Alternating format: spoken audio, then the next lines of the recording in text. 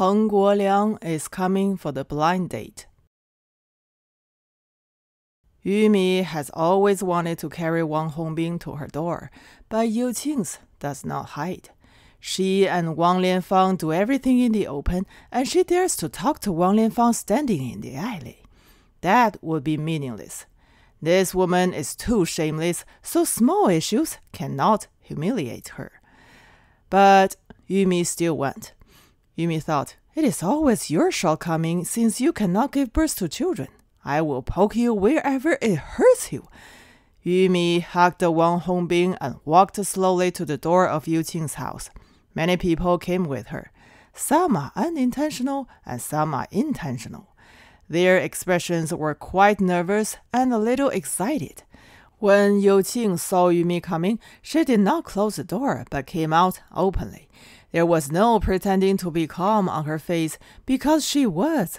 She immediately stood there and talked to everyone. Yumi didn't look at her. She didn't look at Yumi either. Not even a furtive glance at Yumi. Yumi couldn't help but glance at her secretly.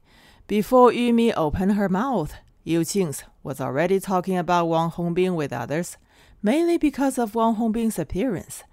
Yu Qing's believed that Wang Hongbing's mouth mainly resembles that of Shi Guifang, and it would be better if he looks like Wang Lianfang. Her praise for Wang Lianfang's mouth was beyond words, but it will get better as he grows up.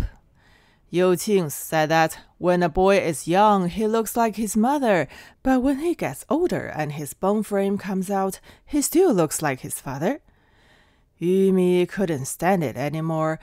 Wang Hongbing also has a problem with his ears, a little bit like social jog ears. In fact, Wang Hongbing is not social to others, but Yu Qing herself is a bit social. Yumi turned sideways, looked at her, and said rudely to her face, "Didn't even look in the mirror." Yumi's attack was very serious.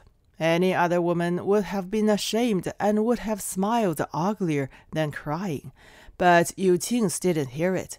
As soon as the words came out of her mouth, Yumi already realized that she had been fooled by this woman, and she was the first to talk to her. Yu Qing still didn't look at her and slowly chatting with others. This time she was talking about Yumi, but it seemed like talking about someone else. Yu Qing said, "A beautiful girl like Yumi is just not forgiving people." Yu Qing did not say beautiful child or beautiful lass, but beautiful girl, which was very elegant, and it sounds like Yumi is definitely a golden phoenix flying out of the hen house. She changed the subject and spoke for Yumi. She said, "If I were Yumi, I would also be like this." She said this very seriously. Yumi couldn't say anything else. Instead, she felt that she was too powerful to be rational, like a shrew. And she just said that Yumi was beautiful, which was already a conclusion. Yu Qing then commented on Yu Xiu's appearance with others. Yu Qing finally said, "Still, Yumi is good-looking. Yumi is attractive."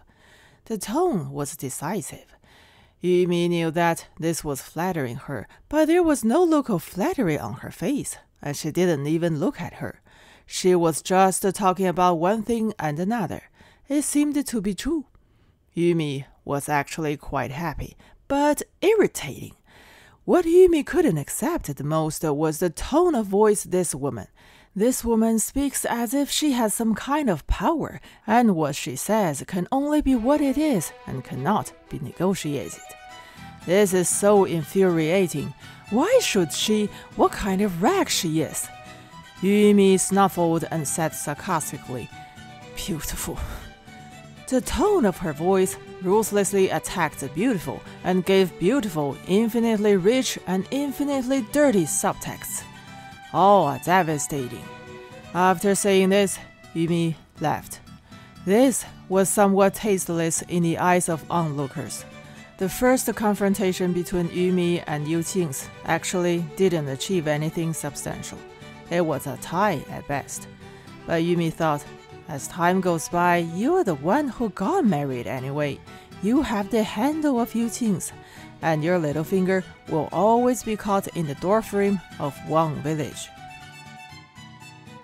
Peng Guoliang originally planned to go home to visit relatives during the busy summer season, but his grandfather did not wait until then and died hastily after the beginning of spring.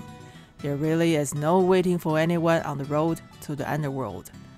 After a telegram was delivered, Peng Guoliang's schedule to visit relatives had to be advanced. Peng Guoliang had returned to Peng village, and there was no news to Yumi. Peng Guoliang was not able to see his grandfather for the last time.